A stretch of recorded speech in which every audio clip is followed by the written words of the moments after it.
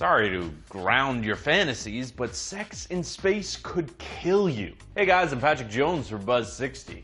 The Mile High Club's been conquered by enough people in those tiny airplane bathrooms, so researchers looked to the stars. Realistically, they wanted to learn how or if humans could make babies in the vacuum of space.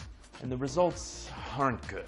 Scientists from Montreal University used pollen, which, oddly enough, reproduces very similarly to us. The conclusion they're drawing is that a lack of gravity messes with the reproduction process by distorting cells. So any kind of swap between partners with the distorted cells could lead to things like brain diseases and even cancer. Meaning, unless we find a way around it, if we ever have to spend a very long time in space, we'd all have to choose between a sexless existence and a good shot at cancer.